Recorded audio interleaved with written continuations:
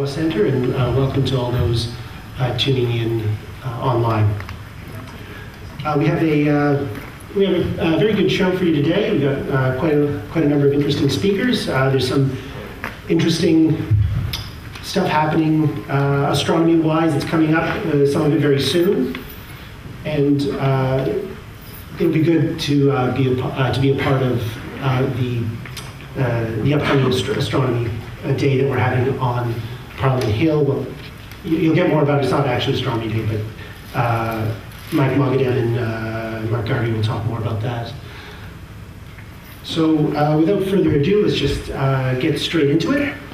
Oh, and once again, for those who are presenting, two things.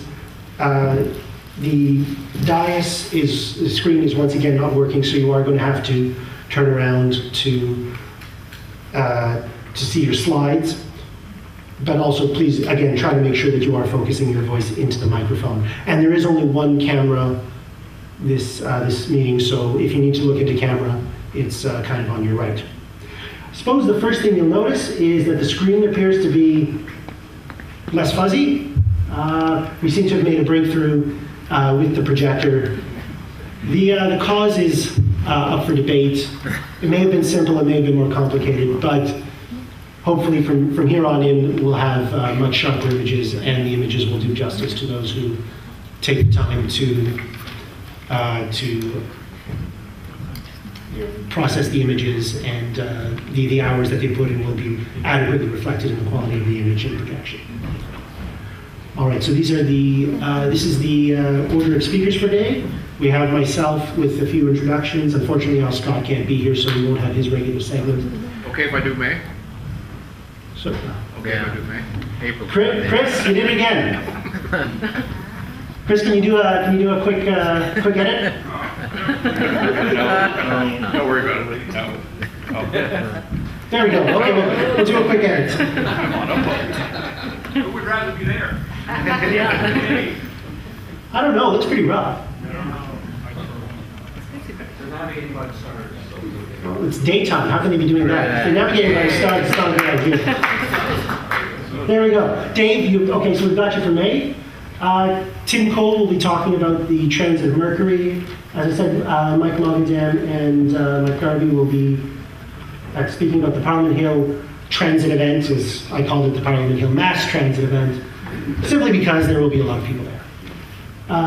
Brian McCullough will be giving an update on the GA, including a sneak peek for those select few who are here. And after the break, we've got a very interesting talk from Carmen Rush about this gentleman, Isinger. Then we have the usual observations, announcements, and prizes. So first of all, welcome to our new members. We have 4 new members in the last month. Let's all make them feel welcome.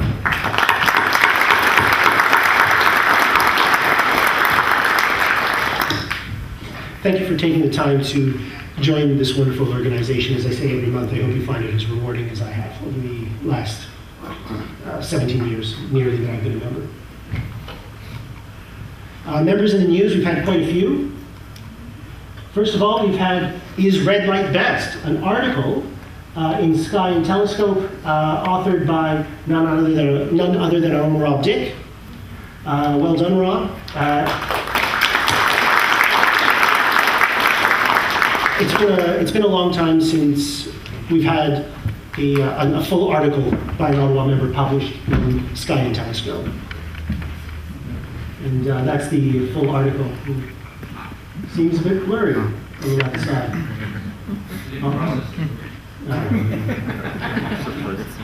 Well, anyway, I'm sure if you get Sky and Telescope, be sure to read Rob's article. Again, it's about whether or not red light is actually best. I believe makes the argument that amber light is best. Is that right, Rob? Is that the gist? That's correct. Thank you. Spoiled it. Okay, yes, you're right. Spoiler alert. Believe, I'm sure Rob, actually does the argument justice rather than just blurts it out. I'm a lawyer, I don't have to prove anything. All right, rather sadly, we have the passing of a member, Miss Margaret Jane Wrigley, for those of you, I don't know how many of you knew her, but again, tragically, we've lost another member. Just a few moments of silence, I think.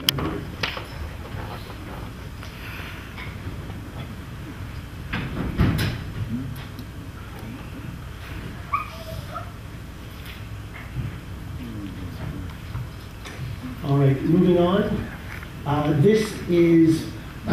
This was a congratulations issued by the National Center to one of our members who has been a national director and who has been editing astronauts for a long time. Karen Finstad has worked tirelessly with the center and was working as a director and at national office, and has had to resign there, but they gave her some very kind words, and I'll just read it out. Karen has contributed immensely to the board, to the National Council, and to the society in general. She has created a sustainable model that her successor can step into with relative ease, has delineated the board secretary's role from that of the National Council, and has offered thoughtful and critical analysis and insight into every board decision over the past 2 years.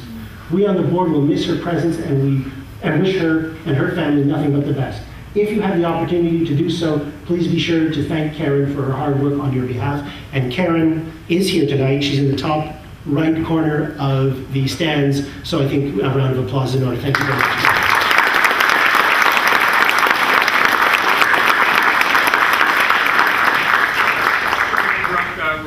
Karen refused to put that in astronauts. It was a conflict of interest, so we had to put it here. Okay, well. Karen, you would have been all right to put in astronauts. You can put whatever you want in there. But thank you nonetheless. All right, so with that, we'll just go right into the first announcement. Dave, if you want to give us your talk, your presentation for May. The sky's for you. Okay, folks, so let's take a look at what's happening in May. First of all, these are the moon phases. Tonight is the best night. It's one of the cloudier nights. Welcome to Ottawa. So we have a full moon on May the 21st. We do have the Ava Aquarids, a meteor shower tonight and tomorrow. Maybe if the clouds clear up, you might be able to see it coming out of the constellation Aquarius. Excellent viewing conditions if it was clear with the new moon. You'll hear much more detail about this, but I had to include it. It is one of the events. On Monday, the transit of Mercury, and that's the approximate path of Mercury across the sun. So it's from 712 to 242. It is, for those of you who are new to astronomy, Mercury is very, very small. You cannot see it even with a protected eye. You need to look at it through a telescope. Venus is not visible at all this month, and Mars is visible at opposition on May the 22nd. Jupiter is visible all month. Saturn is also visible all month, and it will be at a reasonable time about halfway through the month. You don't have to get up at 3 o'clock in the morning to look at it. Uranus is visible early morning later on in the month, and Neptune is visible also in the early morning all month. International Space Station, the best viewing date and viewing time is May the 28th, and it will be rising to 79 degrees. It'll almost be directly overhead. There's a picture of the path of the International Space Station. And one last little thought for the day. There you go. Thank you.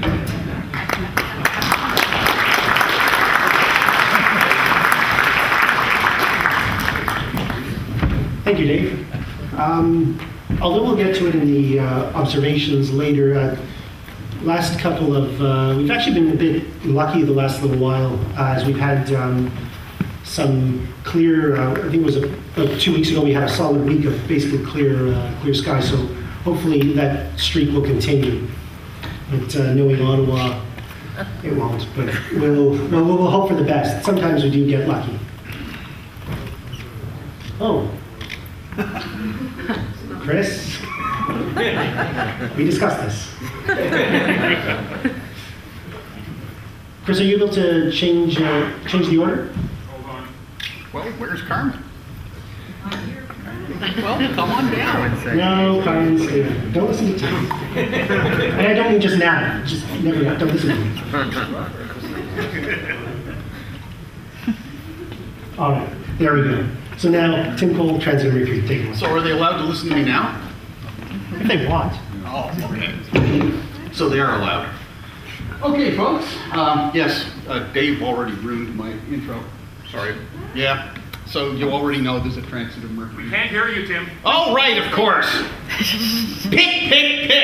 Right. Yeah, you already know there's a transit of Mercury. This is actually an image from the last one in 2006. What more can I say?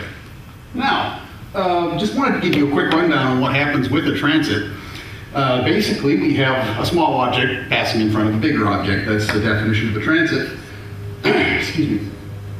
And in this case, we've got Mercury passing in front of the Sun. A couple of things have to happen to make this, to make a transit possible. The first thing we've got to do is, if you take a look up there, you will notice that we have Mercury at a fairly steep angle, which actually has less to do with it than you might imagine. And Earth, I've oriented here as the ecliptic, passing in front of the Sun. So we have to have that moment when Mercury is passing through the line of the ecliptic. This is the view from ecliptic north, looking down from a couple of astronomical units. And this is the standard thing that we have for any conjunction where we have Earth and Mercury lined up. But the thing is we've got to have the latitudes, the ecliptic latitudes match as well. This configuration will happen every 116 days. It's not a big deal. The big deal is getting the ecliptic latitude to match as well. In case you're curious, we have another transit coming up in 3 years. And that will be a November transit.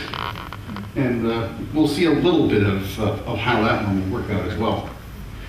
This is the transit geometry that we have to have. I know that comes out in a clunky way. To have a transit happening. And this goes for any transit, Mercury or Venus. In this case, we happen to have the May transit, so we have Mercury here at a descending node. Not that that matters terribly much. The nodes are the point where the plane of the orbit intersects the ecliptic, intersects the Earth's orbit. And here we have a line of nodes. So you will see here that the transits have to occur when the transiting object hits exactly the orbit of Earth. So it's tied entirely to the location of the nodes.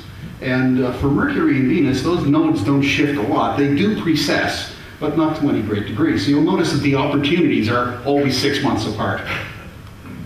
Mercury transits are kind of irregular.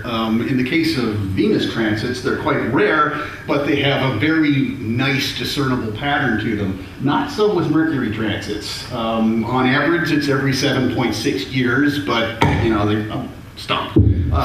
As they say, you know, if you stick a foot in a bucket of ice water and a foot in a bucket of steam, on average, you're comfortable. So the average doesn't mean very much. One thing you will notice, though, is that there are a lot more November transits than there are May transits. In the 100-year interval that's roughly centered on now, we've got 5 May transits, 10 November transits. The May transits are prized because Mercury is so much larger. 12 arc seconds instead of 10. Celebrate now. Yeah. So as you can also see, the transits aren't terribly rare. They're not super common, but I mean, we've got 15 of them in this 100-year interval centered on 2006. We had 13 of them in the last century. But they're rare enough that, you know, it's a cool thing when they do happen, and you'll definitely rue the cloud that will roll in at approximately 7:11 Monday morning and roll out somewhere around 3. with a couple little sucker holes just to make you think it just might work. Yeah, I know. Be quiet, Deb.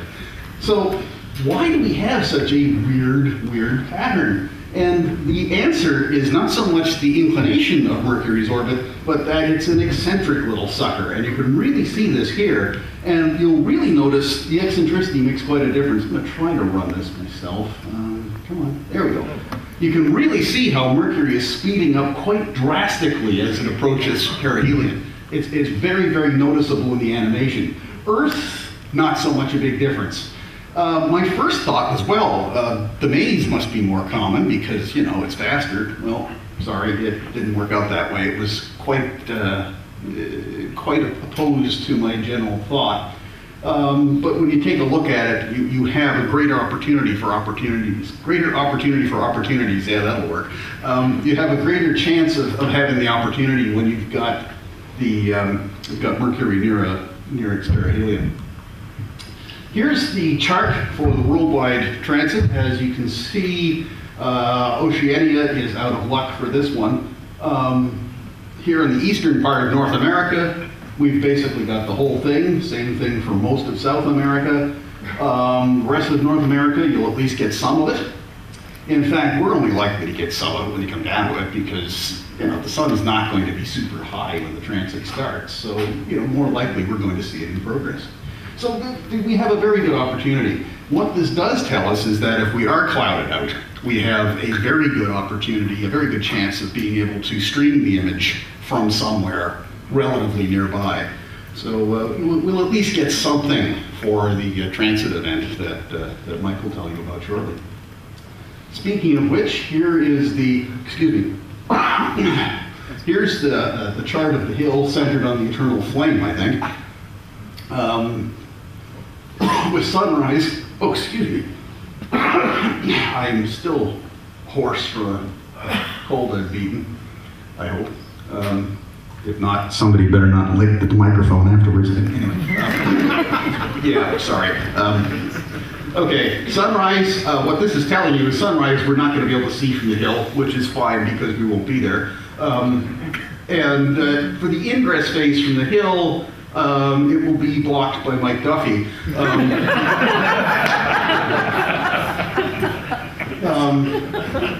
I know that was unkind, nasty, and unjust, particularly from somebody of my girth, but I don't care. Anyway, I'm a mean, nasty person, and you know that. But you will be able to get a fair chunk of the transit from the hill. Up here we have the picture of the path of the transit, which is exactly unlike the one everybody shows you, and I'll show you why in just a sec. Here is the transit path as we would see it animated. I'll try to get this going. Come on, Whittle animation. There we go. So basically Mercury's coming up and then doing a massive swan dive into oblivion. So here we have the two of them. The difference is in how it's plotted. The standard plot shows you from an equatorial orientation, and that gives you a nice clean line with the same times. This is topocentric, in other words, plotted from where we're viewing, and this gives you reality, which jumps up and whacks you over the head. So if you're looking, stop that, behave, thank you.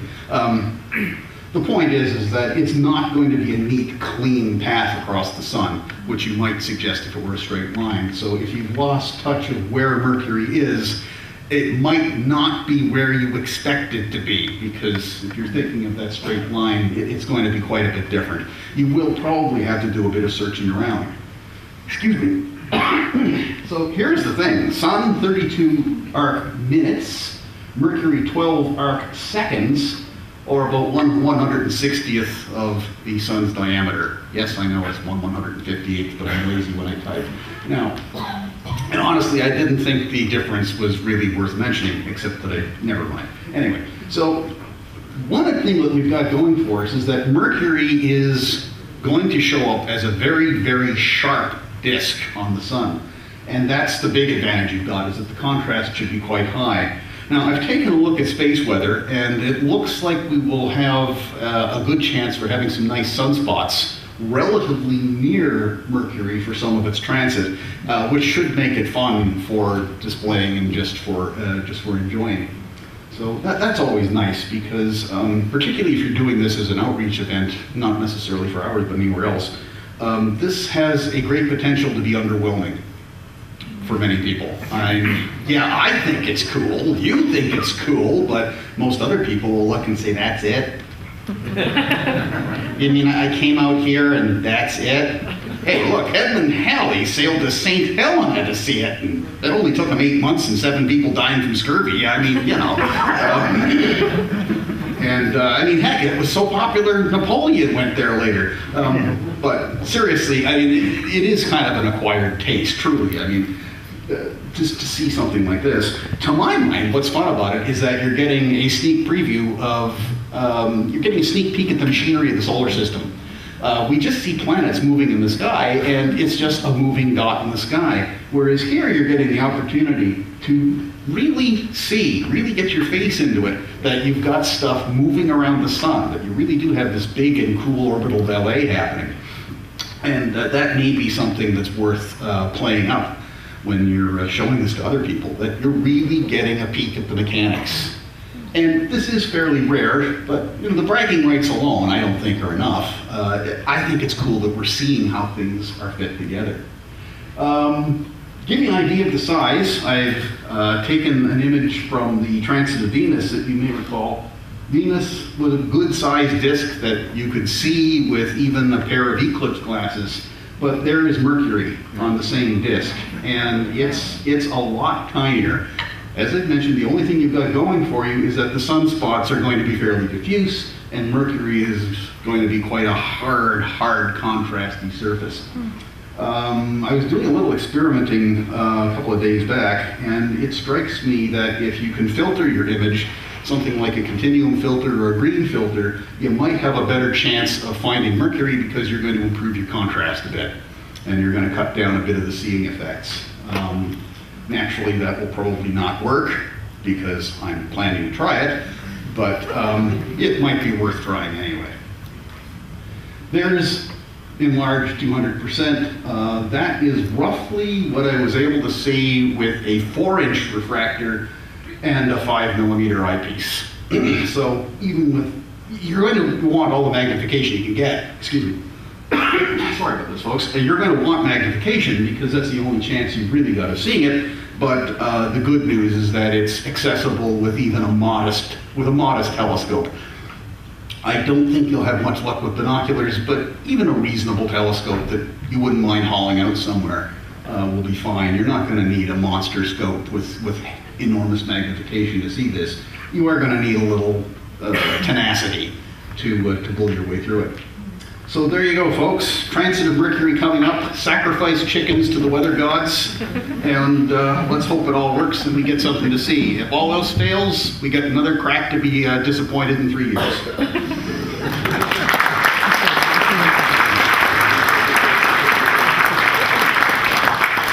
Thank you very much, Tim. Does anyone have any questions? I can kind of see you, so if anyone has any questions. Yes, up front. Where are they setting up on Parliament Hill, or Mike is going to talk? Mike will talk about that. Okay. Actually, I had a question, Tim. Yeah. It's about the orbit of Mercury, Yep. and you said there are descending nodes. Yeah, descending and ascending. Right. So what's the relative difference, if you know, of the actual degrees difference between our orbit and? It's 7 degrees. It's a 7-degree inclination for Mercury. It's a 7-degree inclination for Mercury, which is a fairly steep inclination for an interior planet. But it is symmetrical. It's not that wobbly. Mercury does have a very rapid precession rate, but again, that's not going to make a huge difference either. Thanks. Yes. Yep. Mike want to make a comment about eye safety? Yeah. Good point, but I was going to leave that to Mike.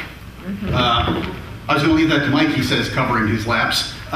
Yes, I don't have to mention it to any of you guys here who are regular members, but there are also people who visit and people online. I cannot overstress the necessity for being careful when you're doing anything with the sun. Naked eye, it's hard to do much damage because you will turn away, just by reflex. When you are using a magnified piece of equipment without proper filtration, you might have as little of a tenth of a second before you experience permanent, irreversible eye damage. The fact that you didn't see anything immediately is not comforting because it can take up to several hours before you will actually notice the damage in any permanent way. Please use this properly. If you do not know how to do it, find somebody who does and let them show you. I have to be uncharacteristically stern with this. You will not be able to get solar filters between now and Monday. They're sold out just about everywhere. You may be able to find people who have them. Please do not improvise them. I've seen people make them out of things like potato chip bags and space rescue blankets and stuff like that. The worst part with that is it might sort of work, and then you discover hours later that you've got permanent damage. So please do not muck around. If you don't have the right filter, don't try it. If you don't know what to do, find somebody who does. Go to the opportunities. There'll be plenty of opportunities for people to help you out with this. Go find somebody. Don't muck your eyes up for this. It's just not worth it. Okay? Thanks. Good point. On the slide for Parliament Hill. Yeah. You had the ingress angle and another angle, but then you had sort of yellowed in angles. Yeah, those are just sight lines for significant parts of the eclipse. Sunrise, sunset, ingress, maximum, and I will let Mike speak to that. So what's the best time to come up to the Parliament Hill to see everything? Well, at 6 o'clock to get a good spot. I'm not sure when we're actually planning to convene. Our maximum eclipse time would be at about shortly before 11 o'clock. Anytime after 10, there's probably a good chance of seeing something. But I will let Mike get into the details on that. I left something for him. Actually, I left a lot for him. Up the top, yes. Yeah, I just want to mention, Roman, that it's not just for the transit, but it's to learn about our closest star, the beauty about it, the danger about it. So it's an overall 101 about the sun. Okay, excellent point. Just in case nobody caught that. Yeah, this isn't just the transit. This is a great opportunity to catch the sun, which is truly a wonderful thing to observe. And after this is over, you will have plenty of opportunities to buy filters. It's just that in any kind of a big sun event like this, there's a run on them. Normally, they're not hard to get. Okay? I think we can. Question? One last question. Tim, with the transit of Venus, everyone's so anxious to try to see the black drop effect. Yeah. With Mercury being so much smaller, is there any chance of seeing the black drop? The black drop effect, which actually was apparently less significant for the last transit of Venus that we had. This is the effect of, if you take your fingers and hold them together and peer at a light, and just as you take them apart, you'll notice that they seem to stick together a little bit. That's the black drop effect, and it's a real effect. It actually is diffraction. It turns out to be worse with bad optics. So if you've got good optics, which most people did for the transit of Venus, it wasn't a big problem. You could notice it, but it wasn't a big problem. Will you be able to see it with the transit of Mercury? It wasn't reported as being a big issue for the 06 transit, but you just might be able to see it. So I think for us, the black drop effect will be fun. For the previous people who were trying to get accurate measurements with it with old bad optics, it was a horrible thing. But for us, it could be fun. So keep your eyes peeled. You just might be able to see it. But yeah, the smaller disk of Mercury will certainly make it a lot tougher. Or maybe. We'll have to find out. That's the fun part of this. It's all, every time is a bit new. I mean, things have changed a lot in 10 years. Anybody else? Hasta la vista, baby.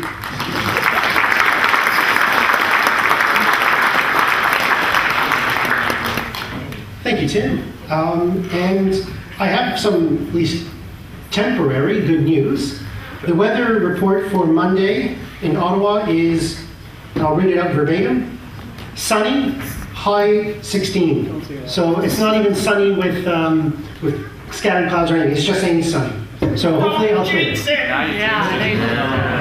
Thanks a lot. Do I have to read out our policy on pseudoscience? Just don't do it here. Okay. Go buy a chicken from Tim. I sacrificed them all. I ate them. They were good. There is a story in Roman mythology about sacrificing Roman mythology? chicken. Yes, Tim, thank you. But you really don't want to hear that story because it doesn't end well. Oh, good. for the chickens or for the people trying to sacrifice them. There was what you mentioned about about Edmund Halley traveling to St. Helena reminded me of a story from the transit of Venus in the 18th century, where one gentleman, French, traveled from France to India. Le Gentil. Yeah, arrived in 1761, too late for it, waited the 8 years. When he finally set it up, a cloud it was clear skies except for one cloud which stuck in front of the sun for the entire transit event. I'm not making this up, this is 100% true. He went home and found that he'd been declared dead and his relatives had pilfered his estate. I wish I was making this up, I am not. There's a play about it, Maureen. Oh, is there? Yeah, it's done by a Canadian playwright named Maureen Hunter, and it's called Transit of Venus.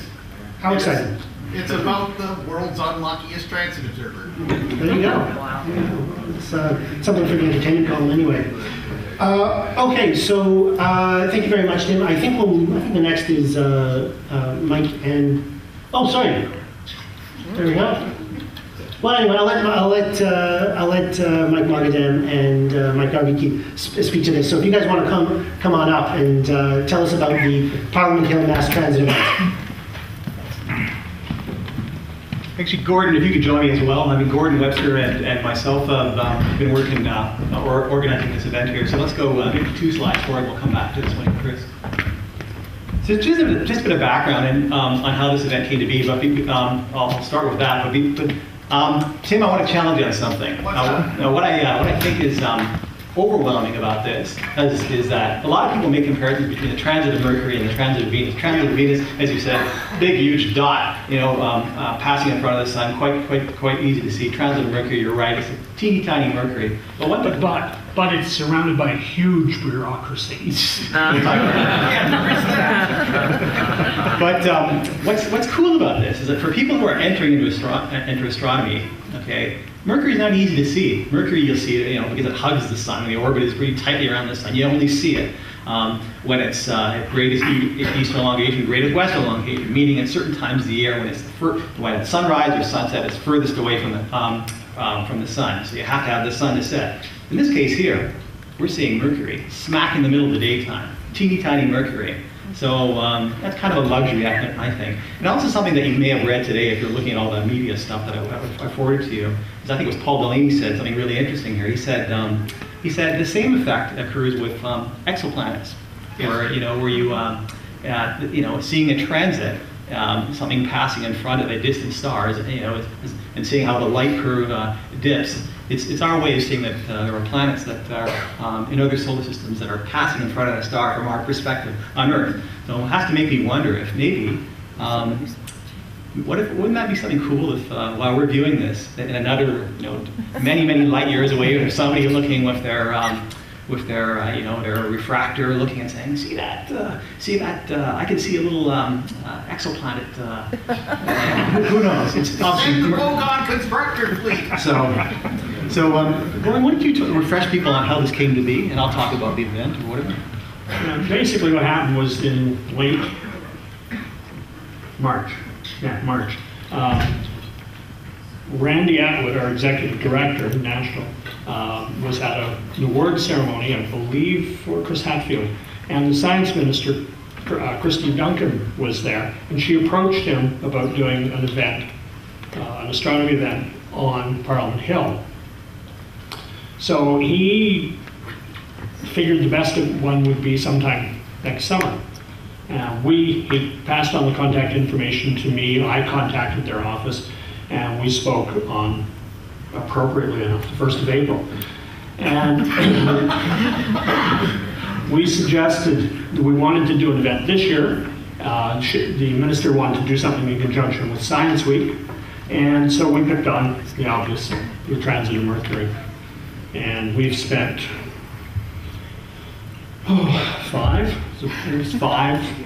6 conference calls trying to sort this all out. The RCP has some interesting ideas about what you can and cannot bring onto the hill all the time. Anyway, that's where we are. We've got all the bugs we hope ironed out. Everything is set, and we're good to go for Monday. Mike will give you the details.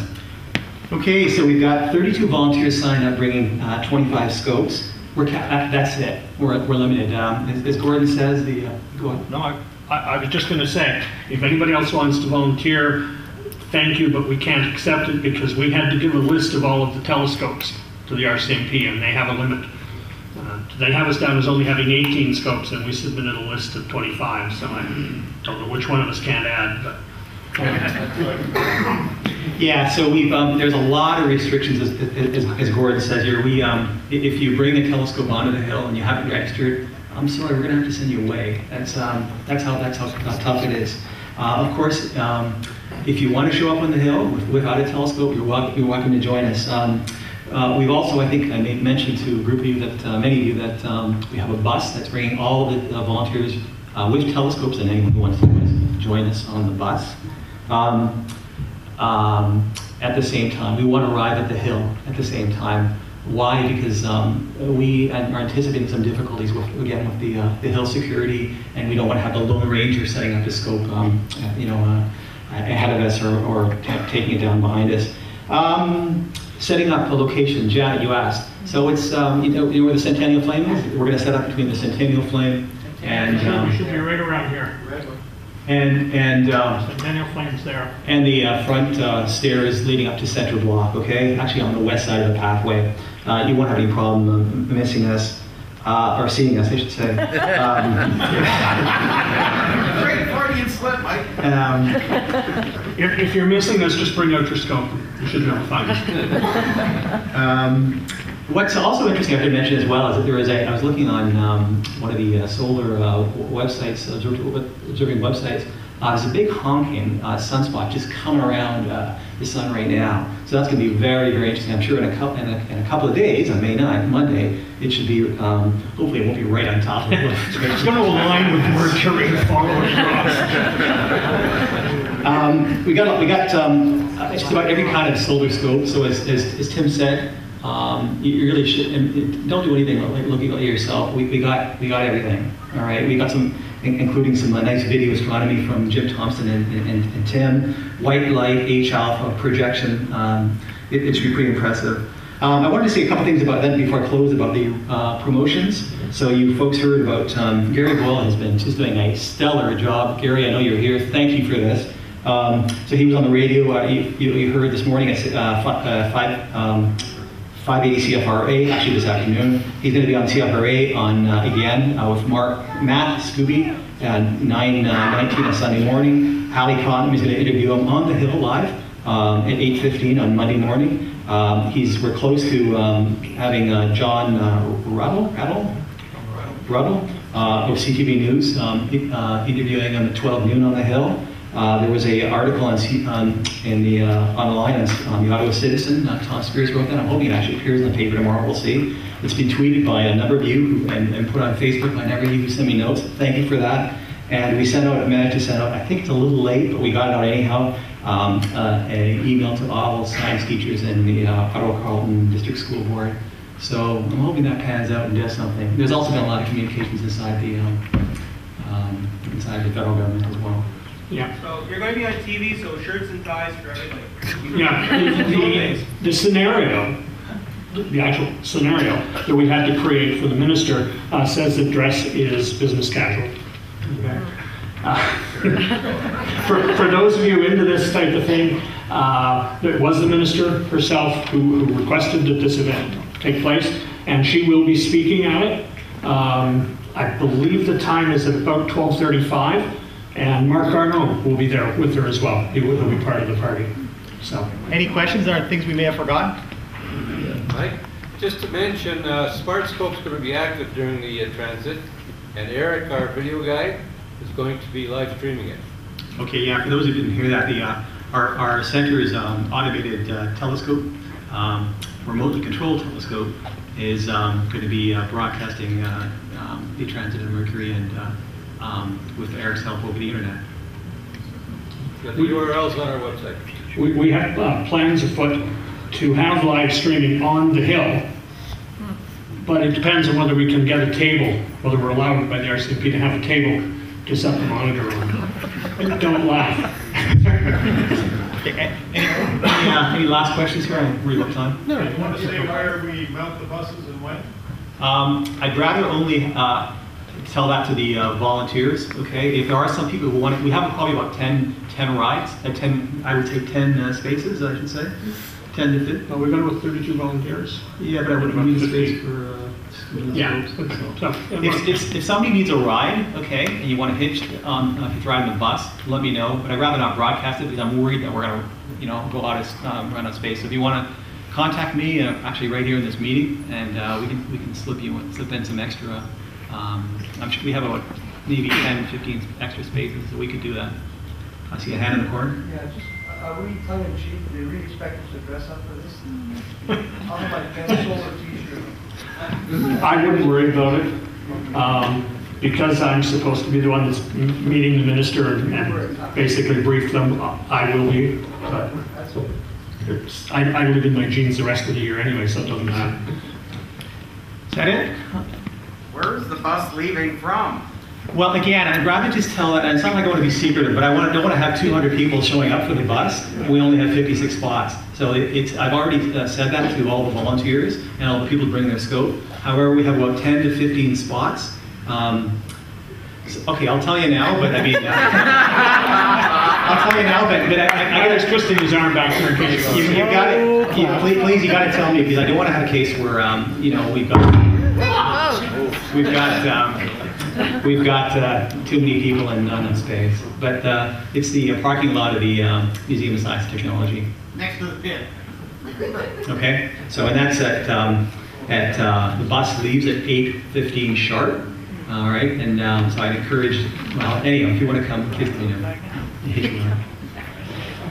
Sorry, don't be rough about that, but we do have only certain spaces. I'm going to mention those smart scopes, and we're going to probably start around 7 o'clock, or actually 6:30. We're going to be there at 5. 5 a.m. Okay, yeah, and officially our event runs from 10 to Some other ones are going to be there a little earlier.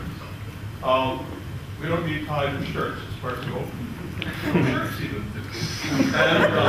we're going to probably run for about an hour to start with, then about 10 minutes every hour after that till the very end. We want to get the very start and very end, but because of limitations on our internet, we're going to have to break it down to running for about 10 minutes every hour after that. And but we are going to record the whole 7 hours. So those of you who have trouble sleeping, you can always get a hold of the video and watch it.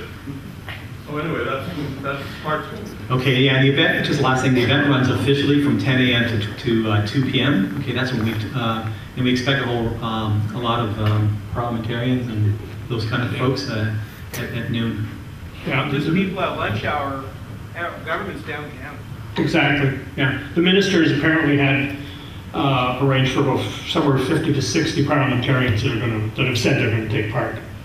Okay, but if you haven't volunteered with the scope, don't let that stop you. Come on down and join us, and you can come in jeans. You don't have to dress up. Okay. One point, or just to make sure it's out, this is open to anybody in the public. Anybody. Yeah. Anybody in the public can come, and the more the merrier. Can bureaucrats come? We will even tolerate bureaucrats. Cavity search. Thanks very much, guys.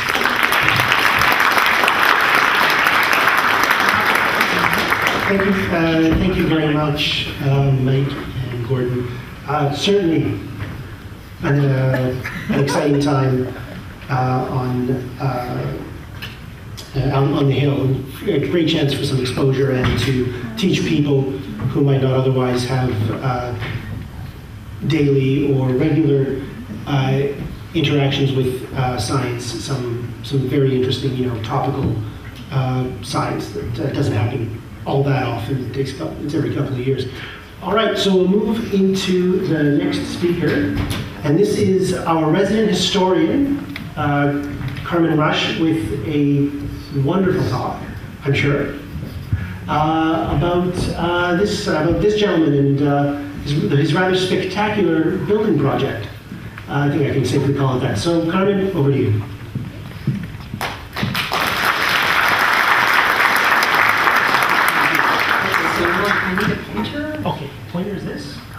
And, Okay. yeah, and this is your next slide. Okay, well, welcome this evening, and I'm here to give you another talk about a walk back in time, another interesting story that I've found this time in my travels. Because a year ago in April, I took a trip to the Netherlands to visit relatives, and while I was there, I went to a small town called Franeker to visit a planetarium that was built in the late 1700s by a woolcomber with no formal education. His name was Asa Esinga. You're going to hear a lot of very strange names because the man was from Friesland. It's a province in the north of Holland, and they speak a very different language, Fries, up there, so it's quite interesting. Asa Esinga was born on February 21st, 1744 in a small town called Dronreep. So if you're not too up on your Dutch landscape, that this is the map of Holland then, and Friesland is the province up the north. And just to give you some perspective, actually I should go back one. It looks large, but the Netherlands from top to bottom is about the distance you would travel going from Ottawa to Montreal. So, you think, wow, that's a big province, but not at all, because the area that I'm going to talk about, Dronreep, where Asa Esinga was born, is right here, and Franeker is where he eventually moved and built his planetarium, and that's a distance of about 10 kilometers. And this is where he's born. It's now, I think actually someone lives in there, it looks like. A bunch of stuff there. But anyway, it's still standing, still in good shape, even from the 1700s. I must say that the Dutch public is very aware of its history, and anything that's an old building is immaculately kept. It's literally, when you walk into some of these villages, it's like you're walking back to the 1700s. Everything's just pristine.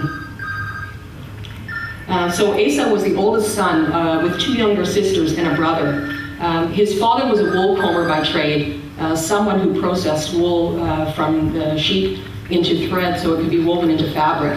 But his father, Jelte, had a hobby on the side. He was very good at mathematics, astronomy, and mechanics, and he was self-taught. And he was very handy also. He built sundials and small machines. And Asa inherited this talent from his father. When he was 12 years old, he had to leave elementary school to help his father with his business.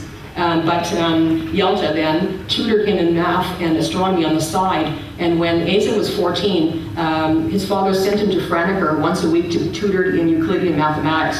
So I showed you earlier, yeah, that's only a distance of 10 kilometers, but the poor boy had to walk that distance there and back to be tutored by this gentleman who was a friend of the family. His name was Willem Weekses. By the age of 17, and I apologize for this picture, he's certainly not 17 here. I had to give you something to look at, so I'll get to that part of it later. Anyway, this is what a 17-year-old looks like when he's probably 16.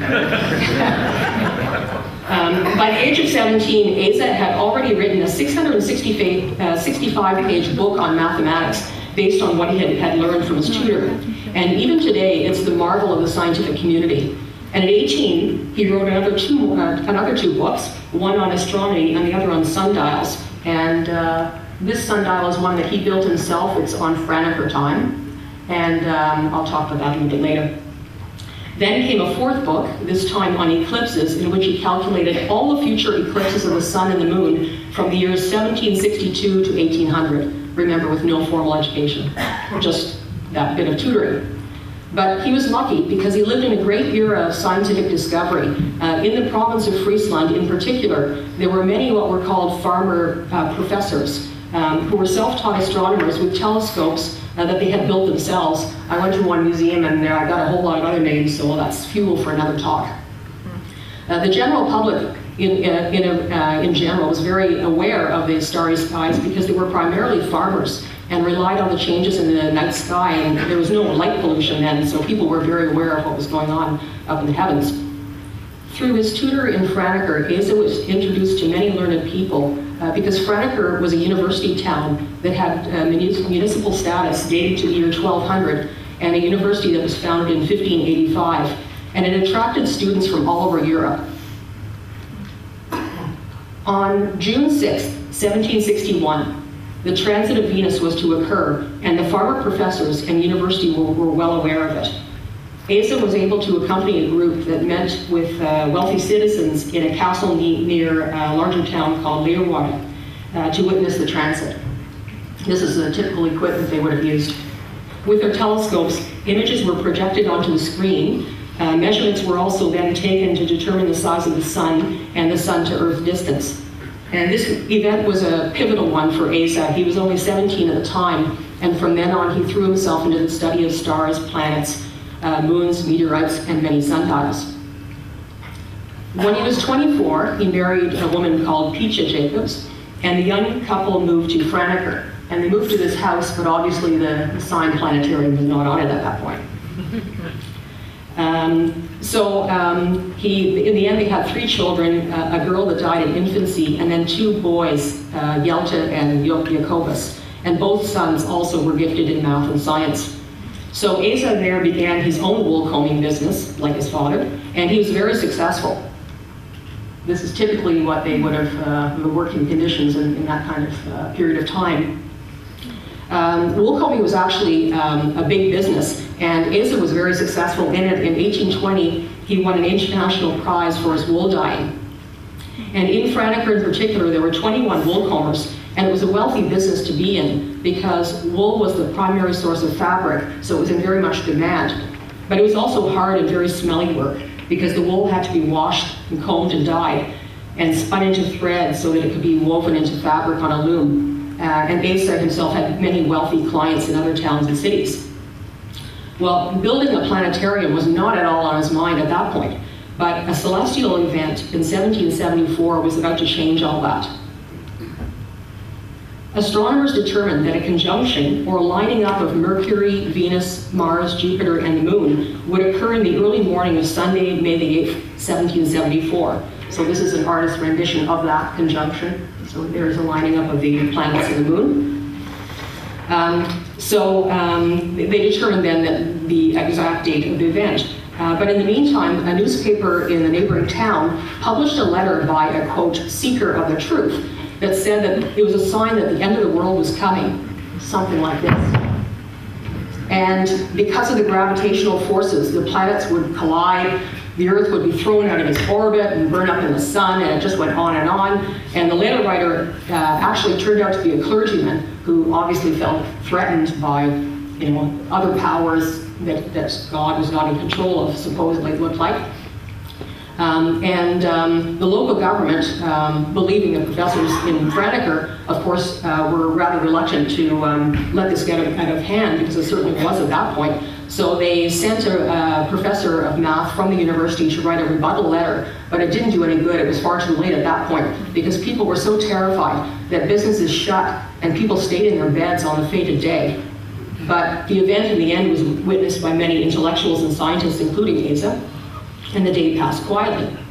So after this, Asa was so concerned about the lack of education of the townspeople that he decided to find a way to educate them in an understandable way. He decided to build a planetarium in the ceiling of the living room of his house. Not something you would maybe think of doing. He calculated it would take him 7 years to build it, while at the same time continuing to work as a wool comber. In fact, he promised his wife that that would be done, and she must have been a very patient and understanding person, because he spent most of his time planning and building it. So this is his house. At the top, it was built in the 17th century, by the way. At the top gable, which is very typical of Dutch houses, you see a small little engraving there. It's a stork, and that's the name of the house, De Ooievaar. That's the stork in Dutch. And between the 2 second-story windows, there's the sundial I was talking about that he had built. And over to the right here, over the gate, there's a saying that's inscribed. It says, "Look before you leap."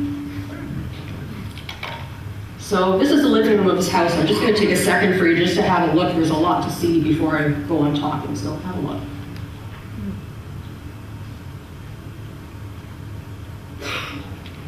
Sorry, it's a little bit grainy, but it's very hard to get pictures of this on the internet.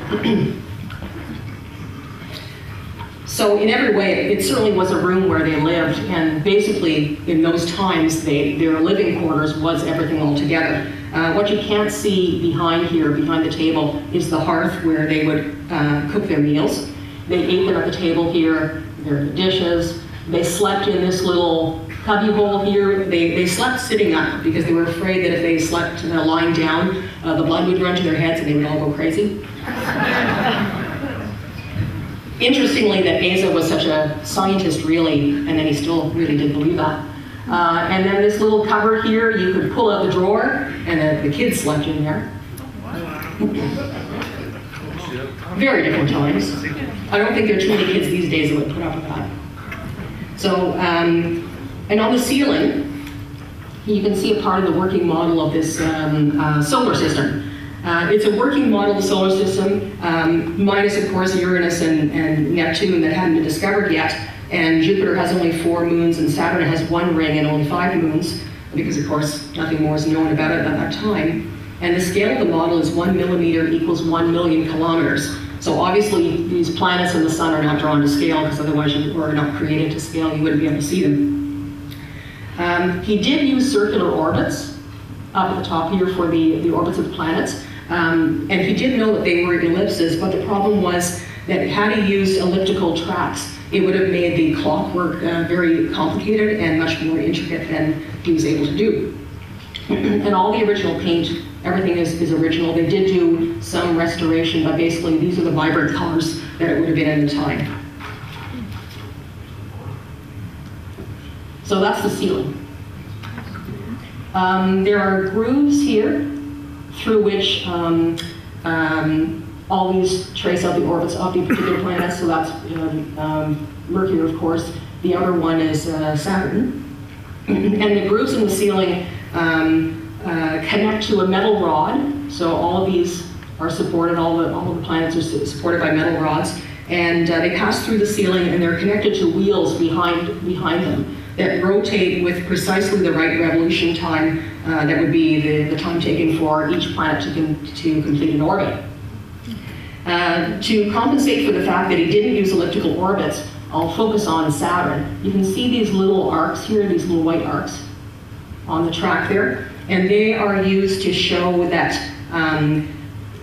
first of all, you see the letters NP here, and VP for induction would be furthest point. So the elliptical path then, the nearest point that it would track would actually be there at that position, even though this is circular. And then at that position over here, the planet would be at its furthest point from the sun. So, and I mentioned about the, let's see where, yes, and the inclination of the planet's orbit with respect to the plane of the ecliptic plane, because as was mentioned earlier, each planet is not actually orbiting the Earth in precisely the same plane that we are.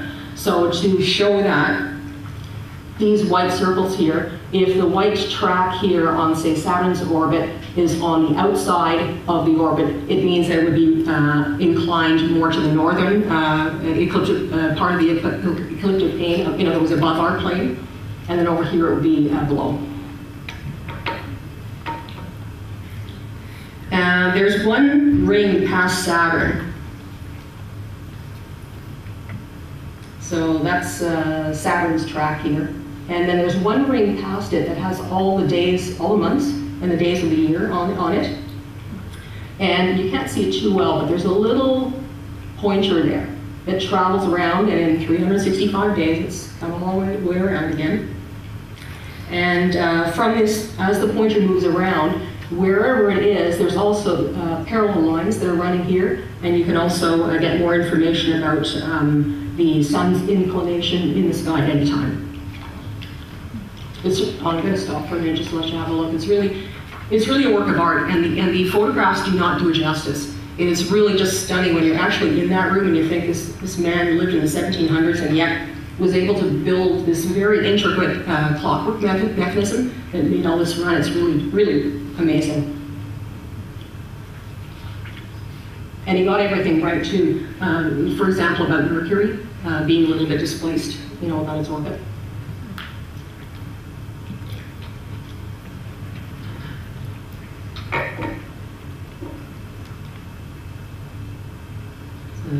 Another view, and I'm going to talk about these dials in a second here. Did you ever know about Sir Isaac Newton. Because Sir Isaac Newton made what do they call them, an orrery?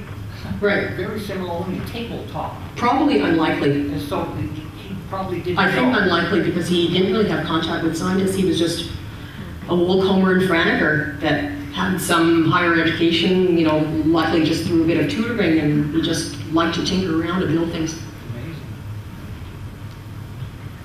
So over here, you can see a dial that shows, as it turns around, that the arrow points to the day of the week, what sign of the zodiac you're in, the date, and this date there's a wheel that rotates underneath here, and every 22 years it has to be rewritten because the dates obviously change. So obviously they have meticulously kept this up. Been a long following after him, very proud citizens of Franeker that have maintained that building. And there are also moon dials. You can see, quite a few moon dials. One shows the position of the point of intersection of the moon's orbit with the signs of the zodiac. Another shows the distance between this point and the moon. Another shows the phases of the moon. That one is over here. These dials just keep rotating around it. Another shows the part of the moon's orbit that's over the plane of the Earth's orbit and under. And another dial predicts lunar and solar eclipse times. And this one here is this particular disk here I'm going to talk about next. That is a planisphere for Franeker for all times of the year.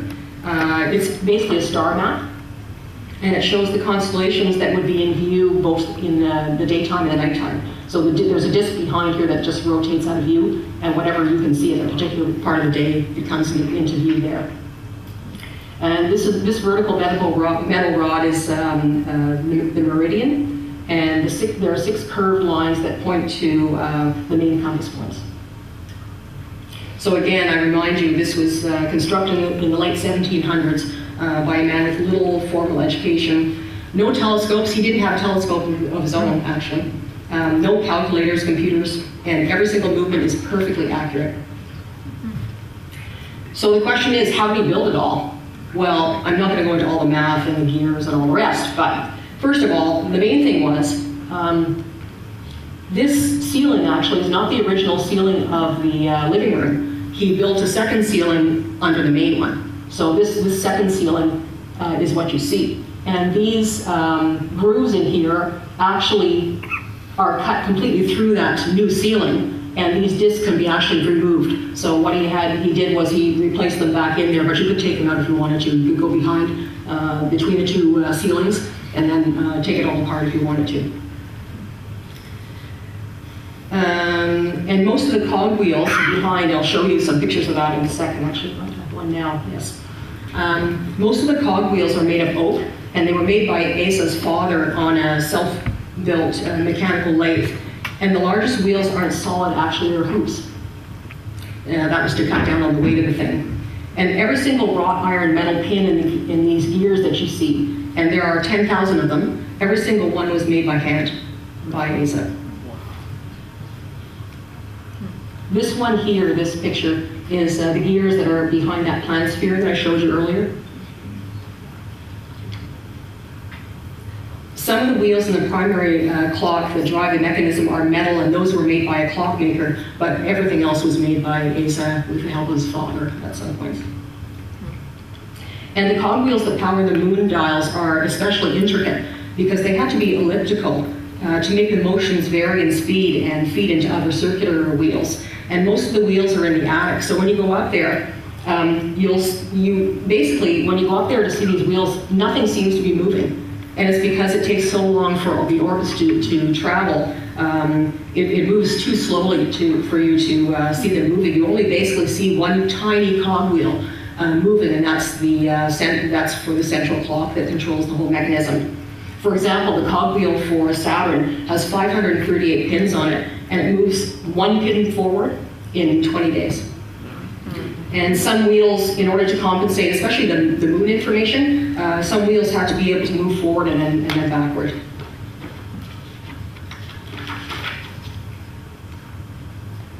Another view up there. And these would be in the attic then. And this guy down here is Mr. Nobody. I just couldn't find a better picture. It's not Asa. And the power to get all this equipment running and to get the wheels in motion comes from 8 weights, and they're attached to a main axis, and these hang in these little closets on either side of the bed. And they require minor adjustments from time to time. And in fact, only one pendulum regulates the entire speed of the mechanism, and it's above the bed cupboard. You can't see it, but it would be swinging above here, behind the wall. At first, Asa wanted that particular pendulum to be 1 meter long and swing 60 times a minute, all very logical. And the construction of the entire planetarium was almost finished. And at the last minute, Asa noticed that a pendulum that long would mean that he would in fact have to cut a hole in the roof above the bed where they slept and let the pendulum swing freely right above their heads. So obviously his wife was not impressed, and she vetoed it. So he had to cut 25 centimeters off that pendulum, and that was a really big deal because then all the gears were out of sync in terms of the timing. So he had to retime and readjust every single gear in the entire ceiling. So in the end, he did use the shorter pendulum, and it swung 80 times a minute, and everything was in working order. And wisely, he wrote 2 books so that anybody who would want to take on that planetarium after he passed on would know how to maintain it. Well, very few people, in fact, knew what he was up to, because he was a woolcomber by day and a construction expert by night. But eventually word did get out to the university, and in 1782, just as he was finishing the planetarium, Professor Van Swinden from the University in Franeker came for a visit to see things himself. And he returned later with some colleagues, and they were absolutely mesmerized because they didn't understand at all how it worked. It took them days, in fact, months of careful scrutiny and asking all these questions to actually figure out the math and the science behind it. And in the end, Van Swinden himself wrote a book about it. Well, the university itself was so impressed with Asa, they decided to give him guest lecture status on astronomy. And he was in fact very popular with the students because he wasn't a conventional teacher. He would take the students outside the town walls in the evening so that they could have a clear view of the starry skies. And he used to sit on a stool. And the story goes that once when he was called away for a brief time, which was a setup by the students cut the legs off the stool and just left the seat behind. So when he came back, he just stood there and said in a very good-natured way, "Well, either the sky has risen or the earth has fallen." And that was that. Just carried on. They never tried it again. Well, he was getting bored again because he just finished this planetarium and life was too conventional. So he decided to get involved in politics and social causes. And in 1776, he became a collector of the poor. That's someone who organizes the administration of donations to the poor. And then later, officer of the Civic Guard. And in 1777, he was elected to the town council and became a tax collector. But it wasn't a very good time to be involved in politics because political turmoil was beginning in the Netherlands at this time. The Dutch had just lost the 4th Anglo-Dutch War in 1780 to the British, and there was growing resistance to William V's rule.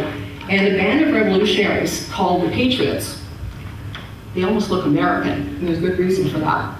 So there was this band of revolutionaries then that was starting to take hold. They called themselves the Patriots, and they modeled their principles on the American independence of 1776 and the French Revolution. And Franeker actually was a big hotspot for them. They were getting considerable support. So poor William V was forced to flee with his wife, Princess Wilhelmina of Prussia. And in retaliation for this, her brother, Frederick William II of Prussia, sent 20,000 troops to the Netherlands to help squash this rebellion. Now, unfortunately, at the time, Asa was on the town council, and the Patriots, most of the town council members were also Patriots. He wasn't really, he was kind of trying to take a back seat on that, but he was implicated because he was, sitting with them. So he and other members were forced to flee and leave their families behind. And many of them went to northern France because at that point, with the French Revolution, they were more sympathetic to that sort of patriotic slant. but Asa decided to go to Braunau in Germany. And in 1790, he did dare to move back to Fisfleet, which was very close to the Frisian border. And there he had heard that in the meantime his wife had died and his 2 sons were living with his brother. Unfortunately, someone ratted on him, and the hiding place was discovered. He was arrested, and he stood trial for the involvement with resistance and was imprisoned. And in 1792, he was exiled for 5 years from Friesland. Later after that, he did return to Fisfleet and married for the 2nd time and had 2 daughters.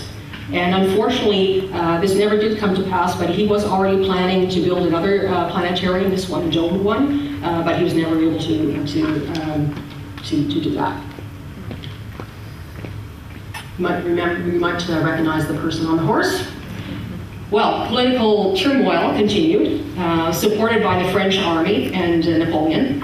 The Patriots returned from exile in 1795, but then the French, instead of being allies to the Dutch, had certainly another idea in mind. They turned around and conquered the Netherlands. And actually, this benefited Asa because after that his exile was ended and he was allowed to return to Franeker. So he did return, finally, with his new wife and 2 daughters, and was reunited with his 2 sons. But in the meantime, all his possessions had been sold, and his house was rented out to strangers. The planetarium, everything in the ceiling was still intact, but it was not operational anymore. Well, after a year, the rent was up, and then he was able to get back into his house. So thankfully, he was able to get the planetarium started. He started his roll combing business again, and he was appointed curator of academics at a high school in Franeker. It was at this time that his oldest son passed away at the age of 34. However, unfortunately then, by the order of Napoleon, the university in Franeker was closed in 1811 and never reopened again. And the Netherlands remained under French control until the defeat of Napoleon in 1813. And I remember my Dutch grandmother saying that there are actually in Dutch, there are a number of French words, and she always was telling the story that, yeah, it's from Napoleon, and I never really understood. So actually I learned a lot about Dutch history at this point doing this talk. So after the defeat of Napoleon, the Netherlands, the Dutch monarchy returned, this time under King William I, who was the son of William V. William V actually was not called a monarch, he was called a stadtholder. I don't know enough about history to know why that was. But actually this was a very fortunate turn of events because King William ended up being his most valuable ally. The king awarded Asa the Order of the Lion in the Netherlands in 1816. And in 1818 and 1820, he paid him a personal visit with his Crown Prince Frederick to see the famous planetarium. And in 1826, he bought the planetarium from Asa Esinga for 10,000 guilders, which in that day was an astronomical sum of money. And he was actually, Asa himself was shocked that why would a monarch want to buy it, but it's just because he was just so impressed with it. So he and his son were allowed to live in the house rent-free. They received an annual salary to maintain and show the planetarium. And in 1827, a formal portrait was painted of him, and there's an inscription above here that in Latin it means he reaches fiery castles of lights. On August 27th, 1828, Asa Esinga died at the age of 84, and at his request, he was buried beside his father in Joinrape. His son Jacobus continued to run the planetarium for 30 years, and in 1859, the planetarium was given to the city of Franeker. Then, after Jacobus's death, his daughter Sukia managed the building, and then her sister Yeltia, and then her daughter Hitia. I'm not exaggerating, these are their names. It's a very different language. Ran it until April 1922. And this was the last of the direct descendants of the Esinga family.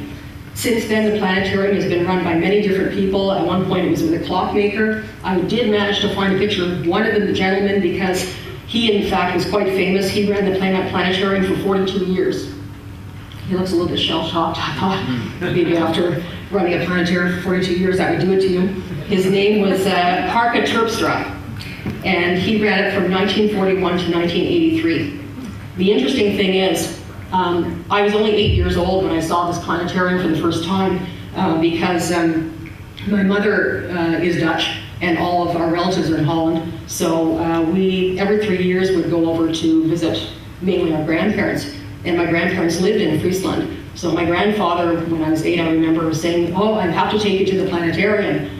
I didn't understand what that was at all. And when I still have, oh, I don't know what I did.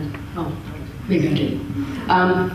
I still have these vivid memories of my grandparents didn't have a car, no problem in Holland because they have such great transit. The train comes at 2:01, it's there, 2:01. If you're there at 2:02, forget it, it's gone.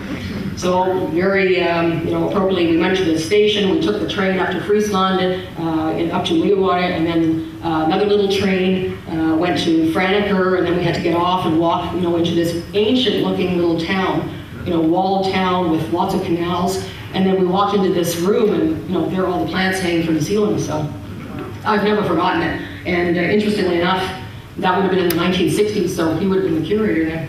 I've seen him now for the first time. In 1983, then it was taken over by another gentleman called Hank Nieuwenhuis, and he expanded the museum to show the wool combing business also. And there's a little museum beside the house where that is all shown. And after that, the planetarium underwent a major restoration in 1997 and was made a foundation in 2002. So other than the planetarium, there are other ways to remember him. A stone with his name is on the church in Dronrape, where he's born. And the house that I showed you earlier, that's still standing. And in that little village, there is a statue of him opposite his house. And it says here, is a Welsh's Isinga, wool comber, I don't know what that would be, say something, anyway. Maybe that's having to do with his religious slant. So born February 1744 at Dronrape, 27th of August, 1828. That's in Fries, so I'm not sure what that means. And this is the grave. He's buried with his father. And I found this on a bridge in Franeker, very close to where the planetarium is. And you can see a close-up of his image there. And all the books still exist, as well as his portrait. So I hope you'll have a chance yourself to see it one day. Really, as I said, the pictures don't even do it justice, even though they're really just amazing to see. Just actually see it in the flesh and to think that something that was built in the 1700s is still standing today and is still completely down to the second accurate on all the orbits is really mesmerizing. Any questions?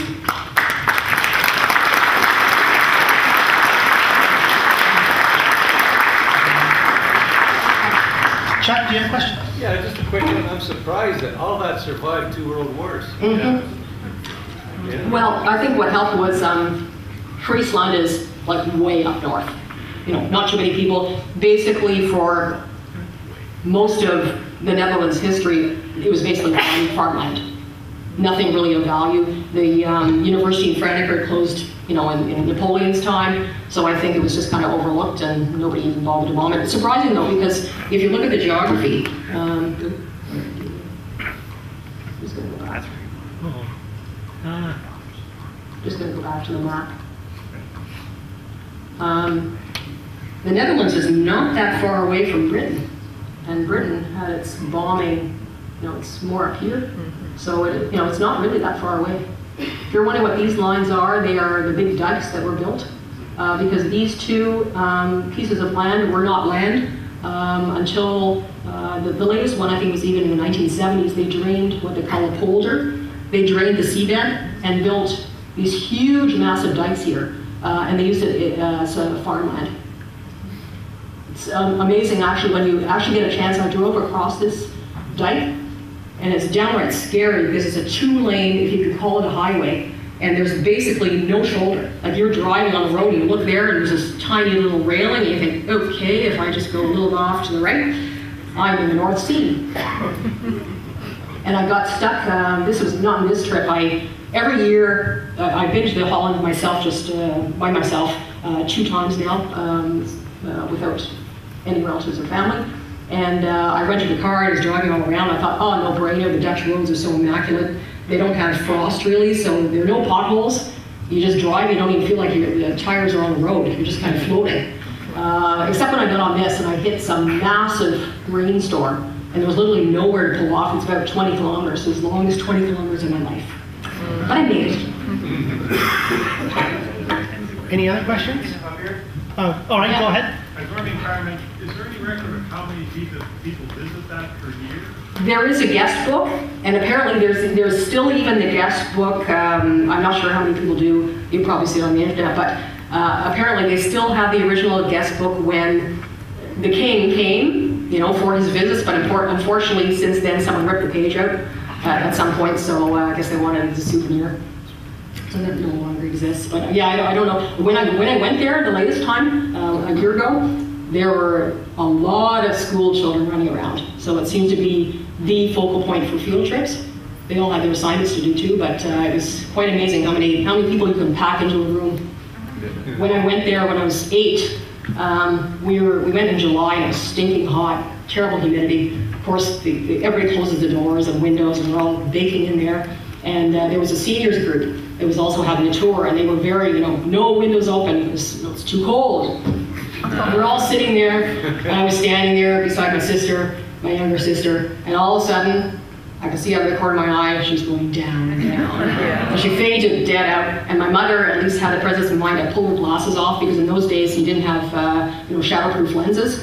So she didn't have a spare pair of glasses for her, so she grabbed the glasses and poured these on the floor. Then the windows went open though. So I have very different memories about that planetarium. So rather than grab your sister. That's right, she grabbed the glasses.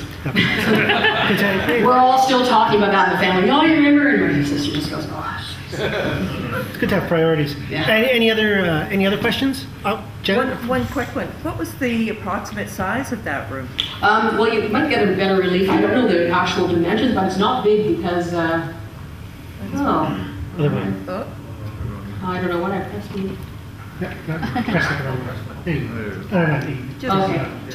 Just to find the room, yeah, where the guy was standing there, Mr. Nobody. Seems pretty small. It's very small, because if you get the relief and the bed, you know, if you think how tall is this guy? He's not very tall because those door frames are very low. And the house was built in the 1700s and very, very low doors. So it was not wide. When you think that a family of 5 at one point lived in there, in one room, because he had his wool combing business too, and there was another room I think behind there, but they used that for wool combing. Basically, they had a business right in the house. And there's nothing upstairs, just an attic. And certainly there was nothing there, you know, no space available after those cogwheels went in there, I can tell you. All right, thank you very much.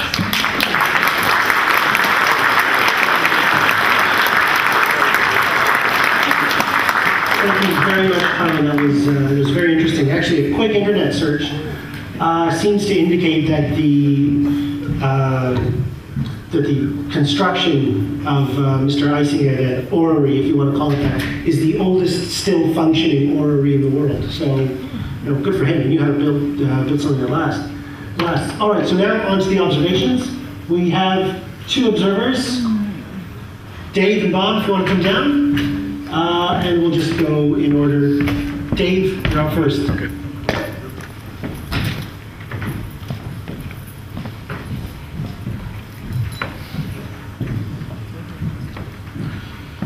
Okay, I took the astrophotography course with Paul Kleininger, and I've been trying to get some pictures. This was taken last Tuesday. Mics are ringing a little bit here. Last Tuesday at 9:35 out of my Nexstar, Celestron Nexstar 5, the T-adapter, Canon 60D at ISO 800, an exposure of 1/50th of a second. This is a composite of the same image processed 2 different ways so that I could bring out the moons without having Jupiter washed out. And from left to right, you can see Ganymede, then Jupiter, Europa, and Callisto. And out of the frame and to the left would be Ganymede. And this was taken last Tuesday. And just to the right of where my scope was pointing was the street light. It wasn't ideal conditions, but it came out okay. Thank you.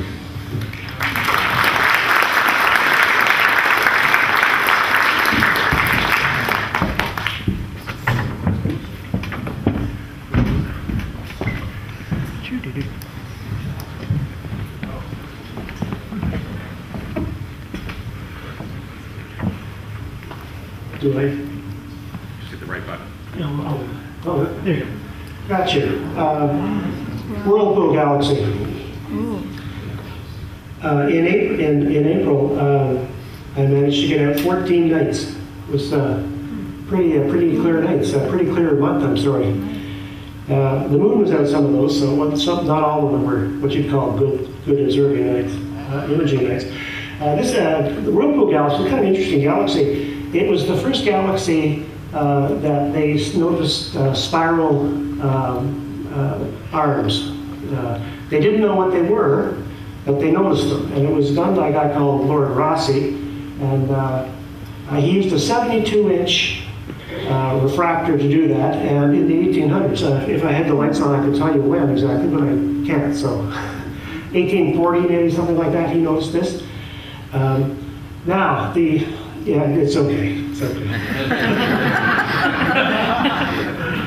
You'll notice that it's actually two galaxies, and the little galaxy looks like it's getting sucked into the big galaxy. But in actual fact, it's behind the big galaxy, and they're making a wild guess here, but they think that about 500 million years ago, it came from the back to the front, out towards us, and then it turned around for gravitational pull, and about 50 or 100 million years ago, it went screaming back the other way.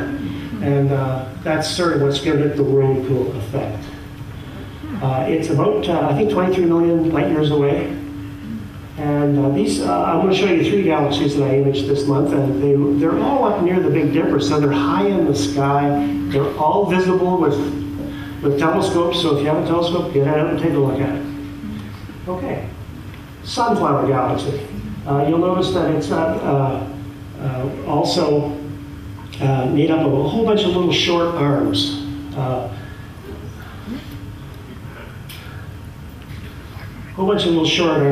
And Lord Rossi also noticed the spiral galaxy, the spiral arms of this one, after he noticed it in the M51. This one is a little further away. I think about 30 million light years away. Okay, next one. This is the Black Eye Galaxy, or I prefer another name for it is the Evil Eye Galaxy. I've actually never heard it called that. I just saw that on Wikipedia. It's about the same distance as is the galaxy M51, 23 million light years away about. And what's interesting about this is that you'll notice that there's an inner ring, a couple of inner rings. They are rotating around in opposite directions, which is very difficult to explain. The most likely cause is maybe a combination of two galaxies spinning in other directions, collided. I mean, they're making a lot of guesses. Okay, thank you.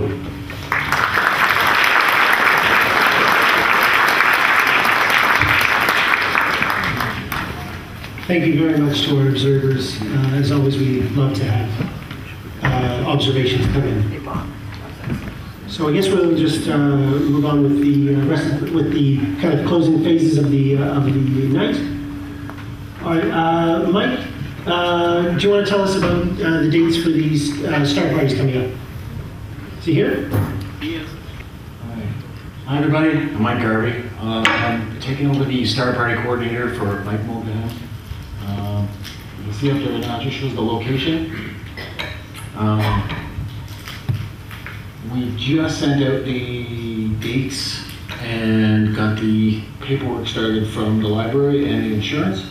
Here you can see the primary dates for the May coming up, 27th, 28th. And the follow-up on the 4th if we had any weather problems. This is all on the Rasc Ottawa website. And I believe my email has been sent out in the Astro notes as well. Other than that, Any questions? That's it. Thank you very much. Thank you so much for taking on that role. Star parties, public star parties are always a big part of the center and our outreach mandate. All right, so some of you will have seen this email that went out. I'm just going to mention it quickly. There's the Lennox and Addington, sorry. There's going to be a spring sky. So there's going to be a dark sky viewing event, again, weather permitting, obviously. And it's going to be located. It's going to occur at 7980 County Road 41, Erinsville. I'm not sure where that is, although I'm sure you can plug that into Google Maps and it'll tell you. Roman? Yes? It's about 11 kilometers south from Highway 7. When you hit Calagar, turn left. When you hit Calagar, turn right? Turn left, turn left, down towards 401. Okay, so when you hit 11 kilometers down on the right. Okay, when you hit Caladar, turn left. And it'll be the weekend of May 7th to May 10th from 9 to 10:30 p.m. So if you're going to be in that area, make note of that. That's tomorrow. It's this weekend, yeah. That's this weekend. Yeah. That's this weekend, yeah. Okay. Sorry for the late notice, but that's what we got. International Astronomy Day. It's going to be the Saturday, May 14th, and it's going to be here at the museum. As you can see, there'll be daytime activities, including a telescope clinic and indoor exhibits. And then from 8:30 p.m. to 11 p.m. there'll be a free public star party. And if you're interested in volunteering, get in touch with our wonderful tech master, Chris, at this email address. And hopefully it'll be a fun time. All right. And these are just images from past International Astronomy Days.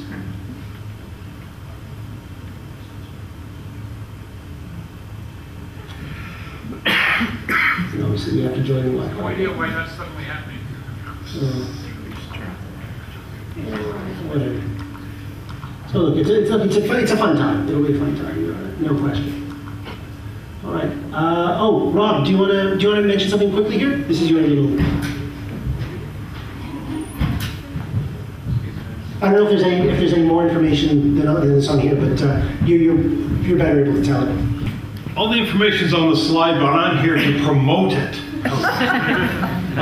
Twice a year, invite people up in my observatory. It's got a 24-inch Tony and Cassegrain, and in a building observatory, 38 acres of open field where you can set up telescopes and so on. It's kind of in the located Carlton Place. Here's Perth, here's Smiths Falls, and it's right down here. If we actually, it's to drive down, usually it's Highway 416, go through, turn off at North Gore, then follow the highway down to Smiths Falls, south of Smiths Falls to there. I think, and it's an open house, so you can come on the Friday night, I'll be there. If it's cloudy, show up on Saturday. If you plan on coming on Saturday, it's bound to be cloudy on Saturday, but it'll be clear on Friday.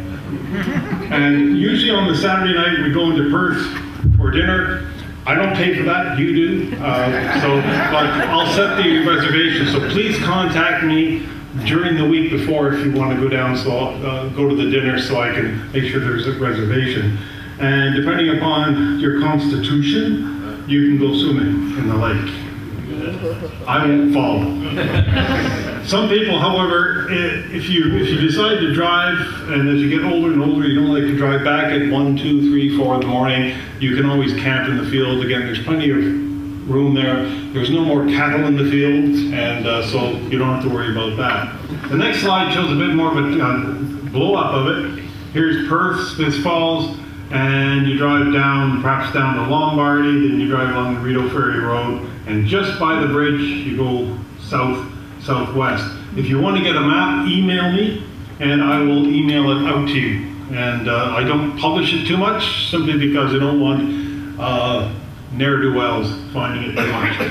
But it'll be interesting because Mars is going to be large, and with the 24-inch Cassegrain, it's neat to see Mars at 1,000 power. Weather scene permitting, of course. I don't think I've used it up at 1,000 power for a few years, but when it is good, it is astounding. So again, it's the last weekend of the month, May 26th on Friday after 8 p.m. Make sure I get up there.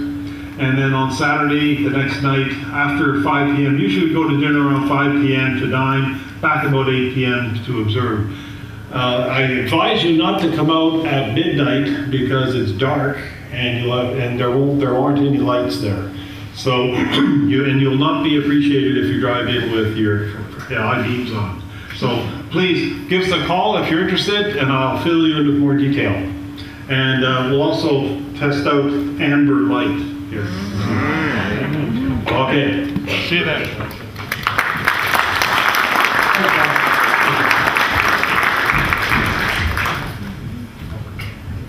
Okay, this is something that we found on the internet. We won't play the video. It's really just a car commercial. But the interesting part is down here. Now you can't really see it, but this says proud supporter of the Royal Astronomical Society of Canada. So Subaru has apparently given money to the National Centre, and they're supporting us. And this They're in the Pleiades, isn't it? Yes, well, it's the Yeah, that's the logo for the vehicle. yeah, yes, Subaru is the Japanese name for the Pleiades cluster. And on this website, there's links to dark sky and kind of constellations getting started, and a few other things. Yeah, so if you want to check it out, look up Subaru Dark Sky, and it'll bring you to this website.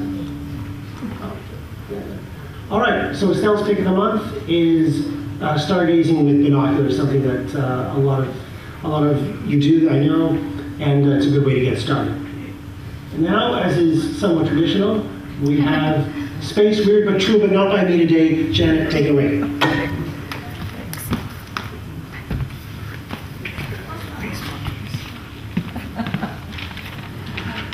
Hello, everybody.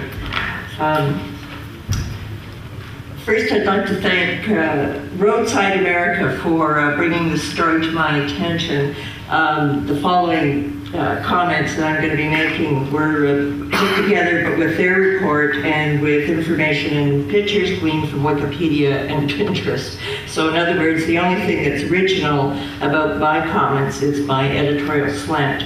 So the first slide here, we see, and the reason I'm doing this is because the anniversary of their launch is coming up at the end of May. So what we see here is Miss Baker, her name. See her lovely beads around her neck. She was a squirrel monkey, seen posing here with a model Jupiter AM-18 rocket. She had a companion monkey whose name was Miss Abel. We'll see her in a minute. She was a rhesus monkey. And on May 28, 1959, the two of them were propelled 580 kilometers into space from Cape Canaveral. So almost 57 years ago today. The pair made history by being the first two animals to survive a 16-minute space flight, which included 9 minutes of weightlessness during their 2,400-kilometer trip. Upon Miss Baker's return from space, she was compensated with a banana and a cracker, and then immediately rolled over and went to sleep. Next slide. So you see her companion, Miss Abel, there on the left. I love these names, Miss Abel and Miss Baker. Unlike her companion, who died 4 days later from cardiac arrest, Miss Baker went on to live a long and coddled life. From her pre-flight days in a Miami pet shop, where she just hung around, she soared to popularity after the flight, appearing on the cover of Life magazine, with Miss Abel and flying first class with her own personal physician when making television appearances. After the heyday of post-flight stardom, Miss Baker settled down with her husband, Big George, and that was in 1962. And they lived together at the Naval Aerospace Medical Center in Pensacola, Florida, until Big George took the bucket. And then when Big George passed on January 8th, 1979, Miss Baker remarried. She remarried a primate named Norman. And the ceremony, I kid you not, was presided over by Alabama District Court Judge Dan McCoy. It was reported that Miss Baker refused to wear her white wedding veil for the big day, tearing it off after only a few seconds. Next slide, please. Today,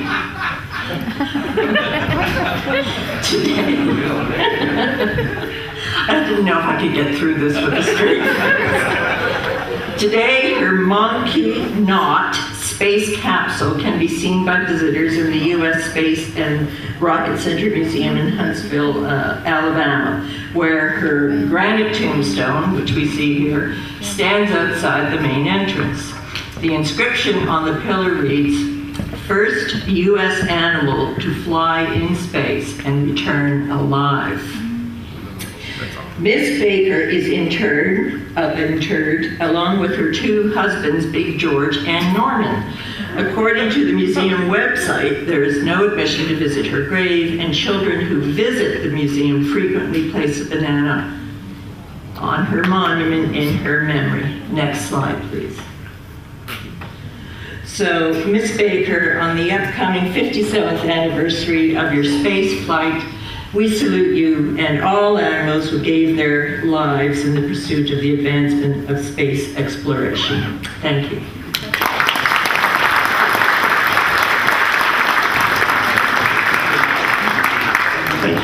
Thank you, Janet. It's a lovely story. And certainly, I think it's one of the certainly animals are among the unsung heroes of the space program. You know, just something interesting I noticed about that. I'm just going to go back a few slides. To the cover of Life magazine. Interesting, 1959, big riddle for the U.S. family. Where does the money go?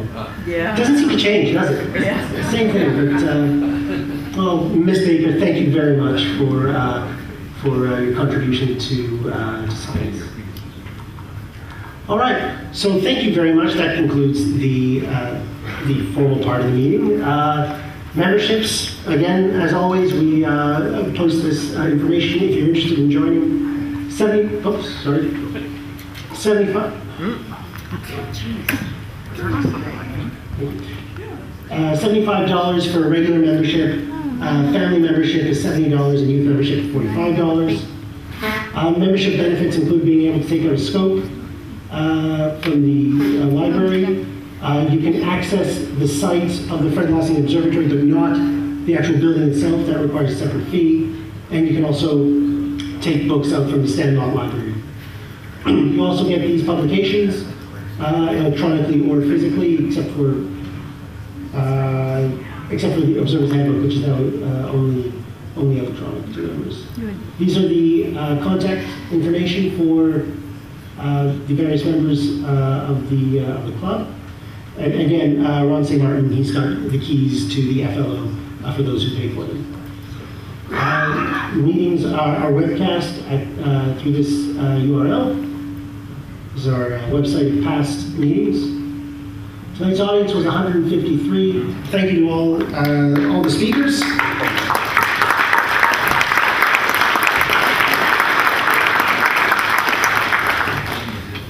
Thank you to all those who tuned in on the web, and if you've downloaded this later and watched it, thank you very much for doing that as well.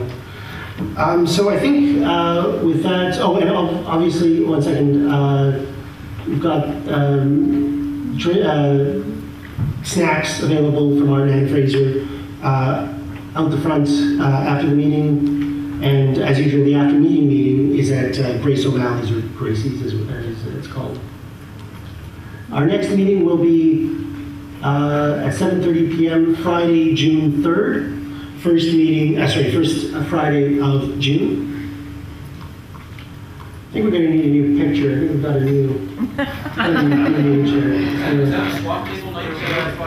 Is it, actually, that's a good question. Is that a swap table night? I know traditionally it is, but... June and December is every 6 months. June and December. So the swap table will ostensibly be happening. Again, it'll just be a chance for you to come in and maybe get a good deal and trade. Begins at 7 though. Okay. Begins early. Begins at 7, that's right. So it's a swap table. The name's explanatory in the title, so yeah. Just again, come and swap stories or so, swap equipment, I guess.